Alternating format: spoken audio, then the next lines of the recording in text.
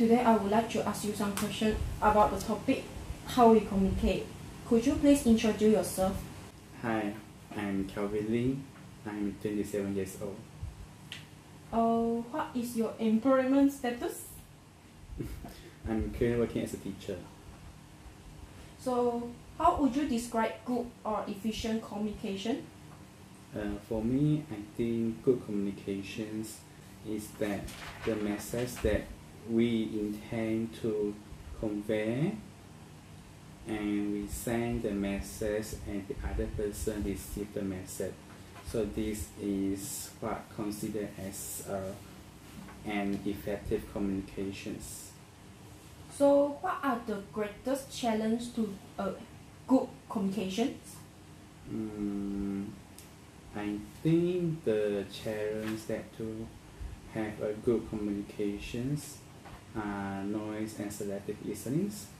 It is because most of us find it tougher to listen someone when there are other sounds like loud music or other people talking. For selective listening, I probably pay attention to sound or what I want to hear only. So, do you think that facial expression, gesture, and pose play a role in the communication? Yes, I think that facial expressions, gesture, and pose play roles in communication because all of these are called as body languages. For example, when my friends were smiling at me, and when she talked by expressing her happiness, I always use okay sign to make with my hand to my friend when I complete my words. So, do you think listening is important? I think so, yes. I think listening is all about paying attention well enough to understand what the people is trying to deliver or communicate. Can culture, gender, nationality, or social class have an effect on communication? I think yes, can. Because when it comes to different ethnicities, races, religions, or nationality, people will encounter problems in dealing with communication with them. So, have the development of the internet and social media caused a change in the way we communicate? I think yes, because I always use mobile apps, for example, WeChat, WhatsApp, Messenger, to deliver my message to my friend without any face-to-face communications. I also use emoji to express my emotions when typing a message, otherwise it would be misunderstanding with my friends. Oh, okay. So we've moved on to last question. So in your opinion, what is the most efficient way to improve your communication skill? For me, I think the most effective way to improve my communication skills is I need to pause before I speak and not say the first thing comes to my mind. I will take a moment and pay close attention to what I want to say, so the people will not misunderstand or feel uncomfortable. Okay, alright. Thank you for your interview with me. You're welcome. This is my respondent. So now we are going to start our interview season about the communication skill topic. So could you please introduce yourself? Okay, my name is Ding Chunglong. I am 17 years old. I'm a student still waiting for my SPM result. Okay, first question. How would you describe an effective communication? When communicating with others, we often focus on what we should say, right? But effective communication is less about talking and more about listening. Listening well means not just understanding the words or the information being communicated, but also understanding the emotion that the speaker is trying to convey. So do you think that listening is important in communication? Well, listening is a key to all effective communication. Without the ability to listen effectively, messages are easily misunderstood. As a result, communication breaks down, and the sender of the message can easily become frustrated or irritated. If there is one communication skill you should aim to master it, then listen is it. In your opinion, what is the greatest challenge to a good communication?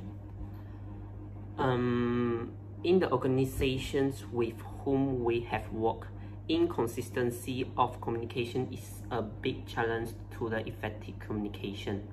While communication starts at the top, it's often a case of relying on gravitas to spread the words as the message is filtered down. Lack of clarity creates inconsistency, and people begin to assume meaning and relay incorrect information. Do you think that facial expression, gesture, and pose play a role in communication? Yes, facial expression can display personal emotion within a social situation. Gestures allow individuals to communicate a variety of feelings and thoughts, often together with body language in addition to words when they speak. The pause not only boosts attention but also contribute to retention by allowing the listener time to process the message. Next question, can culture, gender, nationality, and social class have an effect on communication? Yes, these are what we call intercultural communication. Due to the cultural diverse world, people will encounter problems in dealing with communication with them because we differ in ethnicity, race, religion, and nationality. Have the development of the internet and social media caused a change in the way we communicate? Sure. Big change that has occurred is that there is now no obstacle on the way we speak. In the past, unless you spoke to the people directly, you have nowhere to get your message across regardless of your freedom of speech, right? Now we can use social media to get our message out to thousands of even millions of people. And last, based on your experience, what is the most effective way to improve your communication skill? We need to maintain a positive attitude and smile. Even when we are speaking on the phone, smile because our positive attitude will shine through and the other person will know it. When you smile often and assume a positive attitude, people will respond positive to you. Okay, thank you. Thank you for your participation in this interview. Welcome. Hello, my friend. Today we talk about how we communication. I will ask some questions. First, could you please introduce yourself? Okay. My name is Cui Xiaotian. My English name is LeBron. You can call me Le. Okay. What is your current employment status?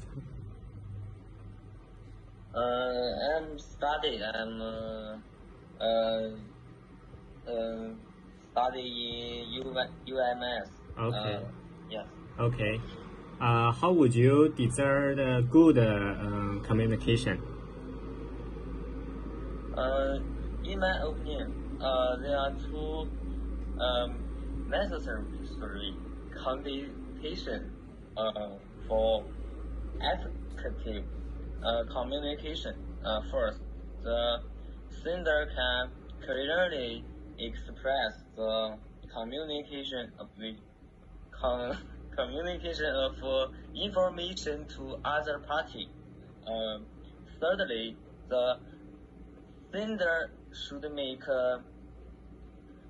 adjustments according to the response of the receiver. Yeah. Okay. What are the greatest challenges to good communication?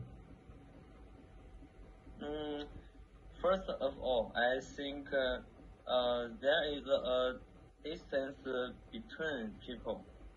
Everyone's ideas are different, so the perspective of things is also different. Then there are the problem of personality and age. There are differences in the treatment for things. Okay. Do you think that facial experience, greetings, and purses play roles in communication? I think it plays an important role in the interpersonal communication skills because from this as practice people can more intuitively and readily truly use ability of dealing with people, feel safe, confidence, and intimate, so as to between a very important first impression. Okay, thank you. Do you think listening is important in communication? I think it's very important because sometimes we want to each other to be willing to listen, understand, accept, and to read. Of course, we also want to understand each other and understand each other. Maybe we can give each other some inspiration and enhance their relationship. Okay. Can culture, gender, nationality, or social class have an effect on communication? What do you It think? will critically have an impact. The culture of different countries and different social classes will affect the expression of language. However, in today's era of rapid development, will countries contact with each other, the impact may be reduced. Okay.